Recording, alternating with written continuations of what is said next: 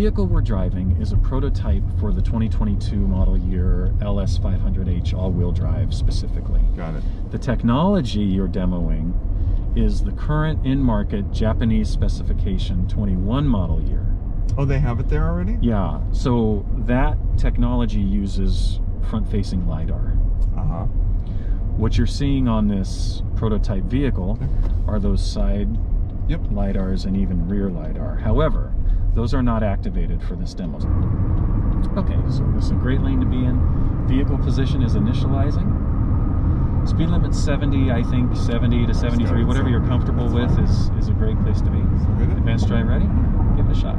Advanced drive activated. So the color scheme gray, and you have the icon of the hands on the wheel, but it's doing its thing. So you can have your feet off the pedals. You want to keep some touch on the wheel, otherwise it'll start yelling at you. At this point, because once now you're there. Blue. Now we're blue, hands so we free. can. Yeah. So have you gotten used to like kind of here on the ready?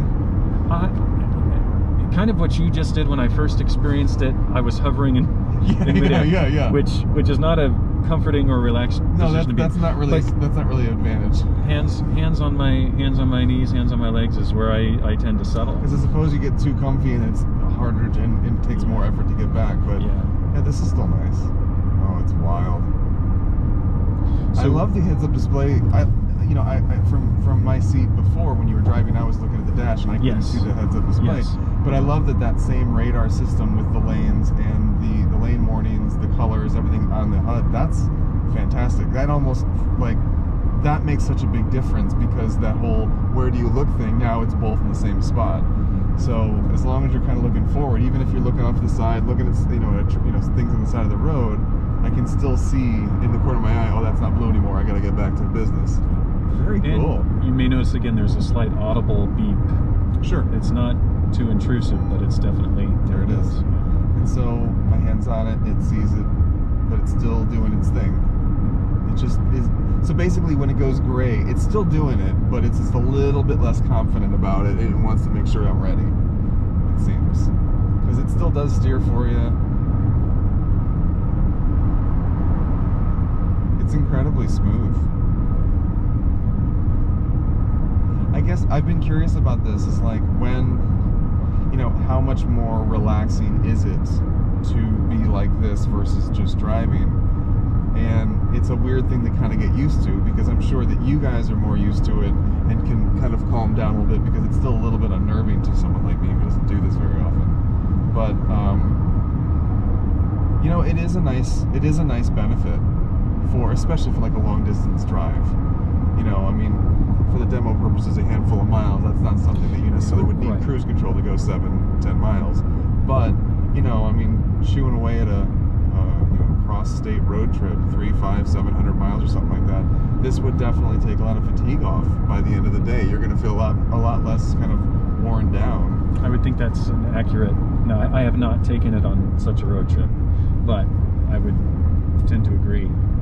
Also, it doesn't hurt that this is like one of the most comfortable cars on the planet either. But no, it's pretty cool. And we've been blue for a good. Like I said, in the middle lane, this is kind of the perfect scenario. Good stretch. Yeah, it's a good stretch. Now, and since it doesn't have a destination, it doesn't know when it's going to turn off, like it was for you. Right. So none of that. There's no route information as it says. So basically, on this case, let's say that nothing intervened. We could just go indefinitely on this highway until it ran. If this highway went, I don't even know where it goes, but if it went all the way to Oklahoma, in theory, we could just cruise to Oklahoma. In theory. Now, there would be times at which the vehicle would want to check in, if you will, and ask for you to put your hand on the wheel, even if there's no one around you. Yeah. The engineer would say it's tens of minutes. Sure. To be hands-free. So well, it's just like watching Netflix. Like, hey, did you fall asleep, or are you still watching the show? Okay. We don't want to run away from you here. We will try a driver-initiated lane change to the right. Cool. Because our exit is coming up. And then I'm going to ask you to take the turn signal, just hold it to that first detent. Put your other hand on the wheel, touch it. Right lane change starting. Let go of the turn signal. Looking at the mirror. So it was great. It kind of took over once it recognized what you wanted to do. So that was a good example of that functioning well. Now, if someone had tried to whip around us to the right, or if maybe you didn't hold that turn signal long enough or change your mind, it would cancel and you get an indication of You start beeping because I'd be Pac-Man in the middle of 2 lanes. But again, it doesn't matter because at that point I'm already getting more engaged because I wasn't just doing like this. Exactly. So right. you know, having to kind of pay attention to merging isn't that big of a demerit because like, yeah, we're moving, no big deal. We're not just going in a straight line. We can only do so much for you. And even if it did cancel the assistance piece, you could change lanes, turn on your turn signal. Absolutely. And change. Now you see in 2 miles it's going to hand over manual control because this road is ending. We're not going quite that far. We're going to take this exit. Don't hit your pedals, just steer into it. Steer into this exit. Okay. Let it do its thing. No pedal, no pedal. Oh, there goes the seatbelt tug is awesome. Yeah. Advanced drive ended. So it was still no pedals? When do I use it? No, yeah. Oh, I'm over. Yeah, I'm so, off. It's on me now. You're driving, so please use the pedals. So I would suggest, once again, let's settle in the middle lane, and maybe we can play around with some lane changes again if you want. Yeah. If nothing else, recall we have a destination set, so it's going to recommend a lane change in a little bit as soon as that information populates. Advanced drive activated. So you can't go right hands off, but you can go feet off pretty much right away. Oh, feet off. Yeah, right away, and then we're in the blue. Do you want to try a lane change? Yeah, sure. Whatever you feel comfortable doing. You want to try it to the right or whatever? I'll go to the right. I don't want to mess with left fast traffic because there's no one behind me. Yep. This will be interesting because there's an entrance. Try it and see. It may deny you. See? It knows there's possible merging traffic. Sure. It doesn't. And it knows the radar can't see over the wall. Right. Let's watch this. Okay. It sees it. It just broke. He's cutting me off. But we're still in the blue. It never went gray. That nicely done. Thank you for cutting us off, Mr. BMW. We love you and with no turn signal, of course. Thank you for living up to your stereotype and giving us a good experiment.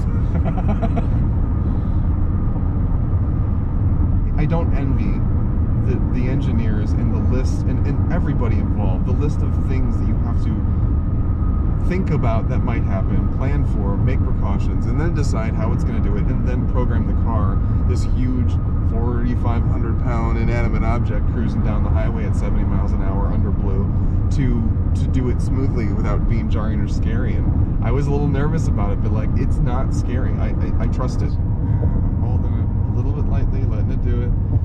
I'm doing your thing. I'm barely touching it. Oh, it's in the blue now on the curve. That's good. Advanced drive ending ahead. I mean, it is. You know what's funny? The hidden accident or the happy accident of this is truly like you've taken away fatigue for road trips, but you've now made them a little bit less dull too. Okay. You can kind of play with it. I mean, I would at least. It's fun. I like the point. It'll ask you ultimately for hand on wheel, and then it will start to hand over control. Yep, and then it's mine. You can tap the accelerator. There you go. Advanced drive ended. And I took over this time before it started yanking at me, which is good. We do want to get over to the right one. Okay. And I don't want to say you're on your own, but you're on your own in this one. And then at that next intersection, recall we make that left. And then we pull into HQ. Yes, sir. Yes, sir. Well, thank you so much. This has been hugely informative. It's interesting, I'm glad. and I really like the system. I think it's great. Good. You should talk. These two gentlemen here, they're the engineer, part of the engineering. Of course, not the only engineers. Yeah. Part of the engineering Not just two people team. did the whole thing? Yeah, really? But some of the leadership for that team, and I'm sure they'd like to hear any feedback you have or answer any other in-depth questions. I don't think I have any. It's one of those things where I'm going to go home and ruminate on this on the whole flight home. I'm going to be thinking about it. About here-ish? Sure. Right. Whatever you're comfortable doing. Push there you go. Got it. And you can shut it down for a minute. We'll give it a key cycle. That's always a good idea. All right, cool.